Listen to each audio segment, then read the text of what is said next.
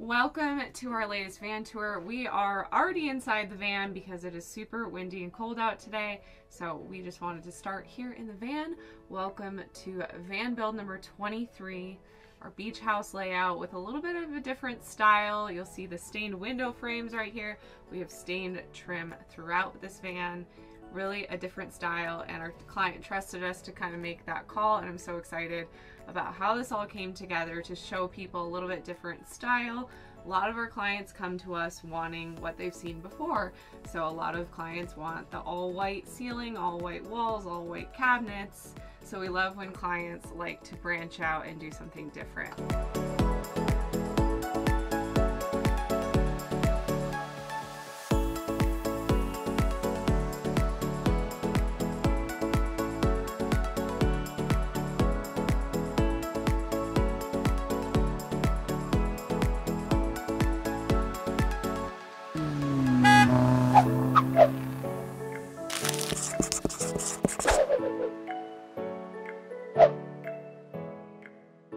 So as always, the clients still pick all of the finishes, the fabric, the countertop color, backsplash for the tile. This van has a full tile bathroom, so he picked that tile as well.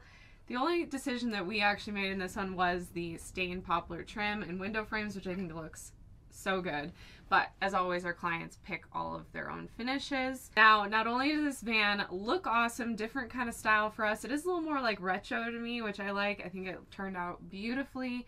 But this van kicks some butt when it comes to the electrical system. We have a Dometic 12-volt air conditioner. We have the Dometic powered awning. We have a lot of fun features on this van still that make it not only beautiful, but very functional, which you guys know we are all about. So because we're already here in the back, let's just get started back here. Our typical convertible table bed area with, this is not the Lagoon, it's a different brand. Because this van, we kind of went with the black and gold theme, so we wanted to stick with a black pedestal down here. We have our nice bamboo table, and we'll show you guys later, we actually, for our fill-in piece that completes the bed, it's actually on a hinge, so it folds and fits perfectly into the front closet area. A little addition that we just recently made to make things easier for clients. We did make this bed a little bit longer at 76 inches instead of our standard 72 inches because our client is 6'2", so we wanted to make sure he had a little bit more length. We are in a 170 extended Sprinter, I guess I should mention that, in this van, because we are not starting on the outside, we're starting on the inside. I forgot to mention what we're even in. We are in a 170 extended 3500 Mercedes Sprinter. This is actually a super single, so even though it's a 3500, it does not have a dually, has a super single wheel. That is something they got rid of this year. This is a 2022, so you can't really get these anymore, but it is actually really cool because the wheel wells aren't quite as big in our back bench area. So our plumbing and electrical system still worked perfectly in here. This is the blue-gray color, as you can see on the back doors here. And that's pretty much all I have to say about the bed area. So now we'll move forward to our very large dresser cabinet. So our dresser cabinet over on the driver's side, we have a 130-liter isotherm fridge. Very large, very nice. And then he still has 3 really good sized drawers for storage. Above that, we've got our little Max Air vent fan remote control that controls the vent fan in the front. And then this one single switch in the back controls just one of the lights in the rear. This is like a bedtime light so that you don't have to go all the way up to the sliding door to turn off the other lights. This one you could switch on before bed, turn off your main ones in the front. And then that way when you're in bed, it's an easy, switch right here. It is dimmable too, so when it's nighttime, you don't have to have super bright light. These are way brighter than you think at night, so we always love giving that option of just having one on so you're not blasting yourself with all the lights on the ceiling. We have upper cabinets all throughout, tons of storage in this one, just super functional to have that overhead upper cabinet storage. Not much more than that to say. In one of the upper cabinets, we do have all of our electrical controls, so that is how you turn on your inverter, see how much fresh water you have, see how much water is in your gray water tanks underneath the van. So we'll get more into that whole control system later on in this video. Alex will go through it, but We do like having that concealed in an upper cabinet. So number one, you don't have all these switches out on the wall that are shining bright lights in your face when you're sleeping. I don't know about you guys, but I need a black room when I am asleep, and I don't want like bright blue LED lights shining in my face all night. So that is why we put that in an upper cabinet. Super easy to get to, but it's not blaring in your face all night. Then we have our kitchen. We have on both sides the nice solid surface corian countertops in this black color, which I think just ties in beautifully with his custom milled poplar ceiling with like the black in between the slats. Kind of ties in with that beautifully. I think the design turned out really well in this. We haven't done black countertops before, but I really like it. And then a fun backsplash that just kind of ties in all the colors throughout his van and keeps it a little bit lighter on the backsplash because we do have such dark countertops. Now in his kitchen, he has a ton of storage. 1, 2, 3, 4, 5, 6, 6 drawers and 3 cabinets, 3 doors that you can open for extra storage. So there is no shortage of storage here. Now, per usual, we did not build in a cooktop. We only ever do that if a client requests to have a cooktop built in. Number one, because it just takes up a lot of space. Number two, they are glass and they can break if you were gonna drop something on it. So we like the option of having an induction cooktop stove stored in your drawer. You pull it out, plug it in right here, do your cooking, and then clean up, put everything away. Just seems like the most functional option so that you can keep your countertops open, because you're not cooking every single day, 3 times a day in a van typically. A lot of clients like to go out to eat, so they're not necessarily eating in their van all the time. Or a lot of clients just like to hang out in their van, they're not even going anywhere. They just sit in their driveway and work, which I think is awesome. You know, you got a mobile office on wheels here, so you're not always like stocking your fridge and cooking in here. It's crazy because I do feel like I'm doing this tour in reverse. We usually go from like the front door to the back door, and we're coming forward this time. So up to the sink, we have a different style sink than we've done before as well here. It is like a farmhouse style, but more of a concrete finish. And then our gold faucet, this is a fan favorite of a lot of clients. You'll see in probably the next 2 van tours, other clients have chose this same faucet. Again, really nice because you can, got a little water drip in there, shower off outside the sliding door. The hose actually reaches pretty far, and you will have hot water here as well as the shower and the outdoor shower in the rear. Underneath the sink, we have a pull-out trash can and recycling. This is something we also recently added to the last few vans. Just a nice feature to have that pull-out trash can and somewhere to put your stuff underneath. I think that's pretty much it for the kitchen. So now moving on to our shower area. First things first, like I already mentioned, we have this beautiful stained poplar trim framing out the bathroom. We did run that all throughout for our trim because all the cabinets are white and it ties in beautifully with his custom stained poplar ceiling. And first time ever, we used the black Nautilus shower door. They actually just came out with a black version. We typically go for white, but again, in this van, we were going a little bit more bold with the style, a little bit more like retro to me. So we went with the black and no stripes, which I think just turned out very beautifully. Look at that smooth install by Alex. I always help too, so I should get a little credit there. And then inside we have this beautiful matte black tile with this other tan subway tile. It was also a matte, and then we used the gold Schluter tile trim throughout to just really finish off our corners and edges here with the toilet. This is the separate urine diverting toilet. So this goes to a tank underneath the van. You don't have to touch your pee at all or carry a little canister out to a public restroom with people staring at you, wondering what you're doing. This goes directly into a tank under the van, and then if you want to go number 2, you put a bag in the rear and go tie it up and throw it away when you can. Obviously, we have a shower up top, and that has a 15-gallon gray water tank underneath for just the shower. We don't ever combine a toilet and a shower gray water tank together. You'd have weird smells coming up. We do put a pee trap onto the toilet, so you're not going to get any smells coming up from that. For gray water for the sink, also on its own system, has an 11-gallon tank. So there are 3 tanks underneath the van for those 3 different things: sink, toilet, shower. Up front, we have a full-length closet. Up top is hanging storage. Down below, we have a shelf, so you can put your extra bags and stuff in there and all your clothes up top. And then we have a nice big headliner shelf right behind me. So this is a great place to store your window covers. Of course, I'm grabbing the biggest one. I believe this is either a sliding door or the front. Sliding door. And while we're here and talking about this, this is by our good friend Scott. Scott was actually one of our first van life friends and my original inspiration to start van life when Alex and I lived in our van.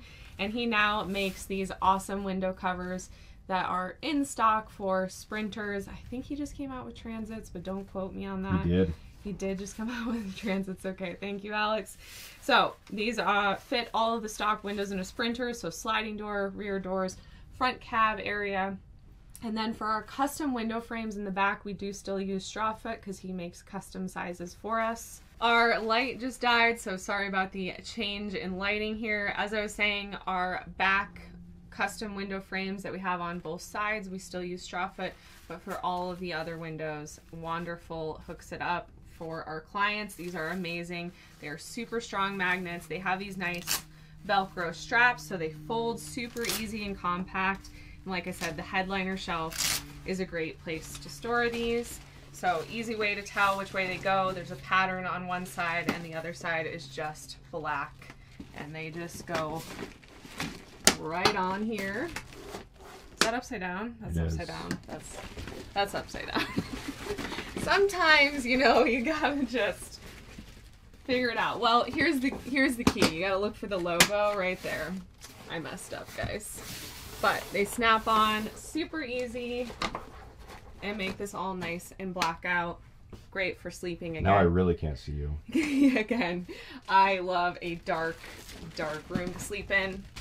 One of our clients mentioned that with these window covers, him and his son slept till like 10 a.m. one day because it was so dark in the van they didn't even realize the sun had come up. So if you like blackout, you want your privacy, you don't want anybody seeing inside your van, be sure to check out Wonderful. We'll leave a link down below.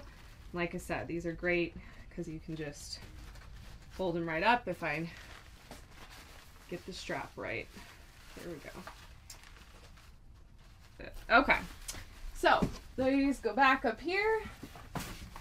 Again, great place to store these. And we also build our trim up so there's a pretty big lip here so it's not going to come flying out when you're driving. We do have the seat swivel in the front so you can sit here and drink your coffee, work on your laptop, whatever you feel like doing. We did add the T-vent window on the sliding door, so this does open for a little ventilation. Like I mentioned, we also have our vent fan, and oh, we have the Espar Diesel Heater underneath the passenger seat. The control is here at the end of the kitchen. Also at the end of the kitchen, we have the main lights, again, all on a dimmer. Our water pump switch, so it's super easy to access when you're going to take a shower or use a sink. And what else am I missing? The other windows that we installed are the 2 fixed glass windows in the rear. Again, we do our custom window frames here and use metal stripping on the back of the window frame, so when you put your window cover in, it magnetizes to that metal strip and you're completely blackout back there as well. So now Alex is going to talk more about the specs of this van and all the fun stuff. Sarah did an amazing job walking you guys through the details and the finishes of this van. Personally, very, very happy with how this one turned out. Now I'm going to talk a little bit about the electrical, plumbing systems, and all the nuanced electricals and fun stuff that we added to this van. So this van has 810 amp hours of lithium battery from Battleborn Batteries. That is 3 of their 270 amp hour GC3 batteries. That is located in this rear passenger side bench, along with a 3000 watt inverter. It has 60 amps of alternator charging using 2 Victron Orion 30 amp chargers, as well as a solar controller. It's got 300 watts of solar up on the roof.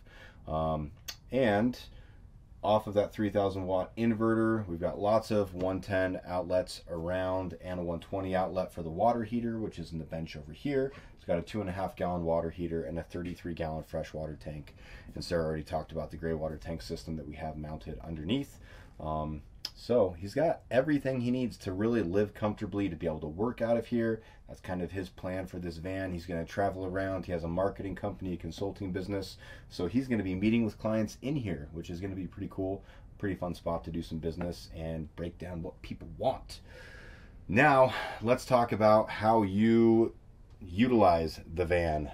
Sarah mentioned we put our control panel inside one of our upper cabinets. And we do that, like she said, so you don't have flashing lights. Like when we turn this wine guard on, there's a nice blue light that's going to pop on. And if you wanted your wine guard on at night, that's going to just be right in your eyes and bug you. Above that, we have our Servo touchscreen, which controls basically the majority of the electrical components in the van. It also has the tank sensor readouts right here, so we can see fresh water is 85% full. It's got 19% in the shower and 18% in the toilet.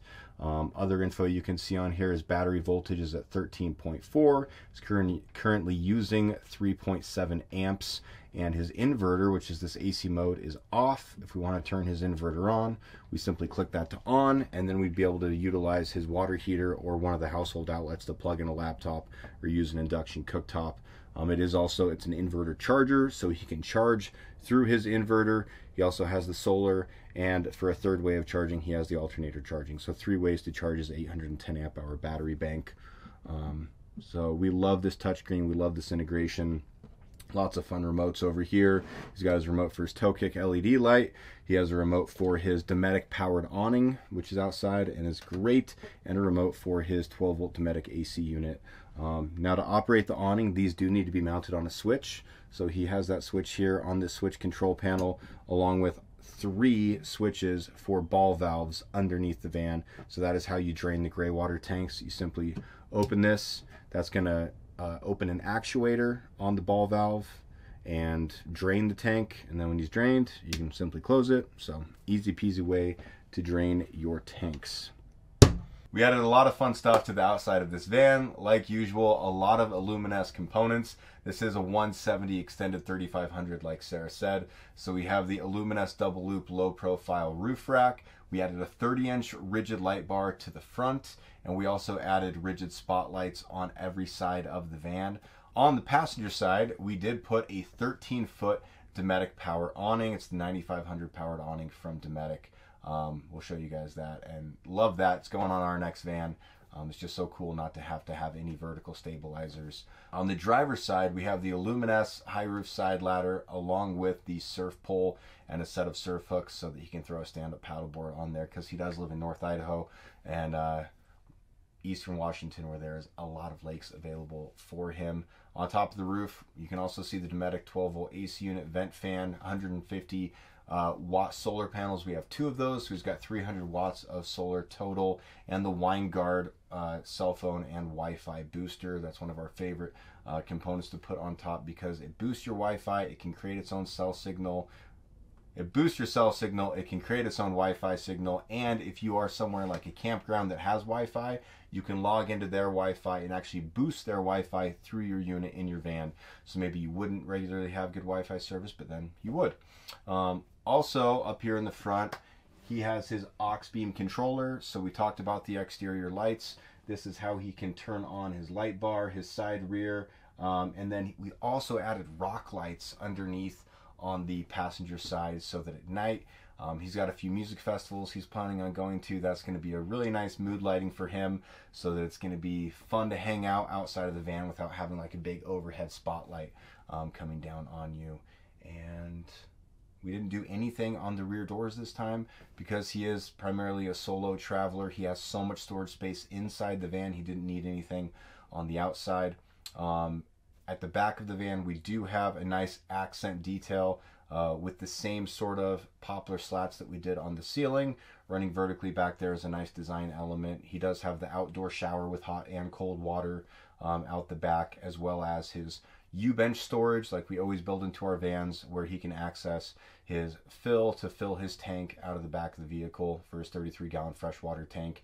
And again, if you watched our videos, our van tours, we don't like cutting things into the outside of the van. So his shore power connection is actually underneath the van at the back on the passenger side, so he can easily plug in to shore power to charge his batteries if he needed to. But again, he's got a really big battery bank, lots of solar and alternator charging, so he's probably not going to have to do that very often. So last couple of things that we wanted to mention were the truck bed treatments that we did on the lower rear panels and below, all the way around the front and the back. And then we also do the roof with a color match that just protects your roof from rust down the line. Yep. And because this is the rare super single, there's only one aftermarket wheel you can actually get for it. It's an ultra aftermarket wheel. It looks really nice matte black finish, and so he does have those, as well as the Falcon Wild Peak all-terrain tires, which came in handy today because we got snow last night driving up here today where we were filming, and he's gonna have to drive it home, so he's gonna need those. We did do a suspension upgrade in this van. We swapped out the rear leaf pack for a heavy duty leaf pack. We also beefed up the rear shocks. Because it is a rear wheel drive, it doesn't have front shocks, but we did beef up the rear shocks, the suspension, and added the 2-inch lift from Van Compass. So looks like a 4x4, drives great, handles really well, and he has tons of clearance at the back. So what was your favorite thing about this van?